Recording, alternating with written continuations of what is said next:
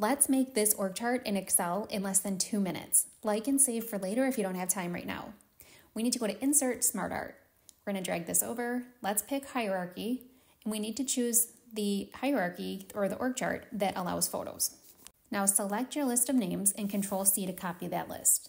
Then go into the window and hit Control-A to select all and Control-V to paste over that. Now all of your titles and names are in there and nothing else. Now it's really tiny and it's all in a horizontal line. We need to go through and tab each name and title to where it should be. So make sure when you do this that you're tabbing appropriately and it looks right in the below image of the org chart. Looking good. Now let's add the photo in the light blue box. I'm going to choose Files because I already have these saved, but pause right here and repeat this step for every photo you need. Now let's right click and hide the list of names. We no longer need them.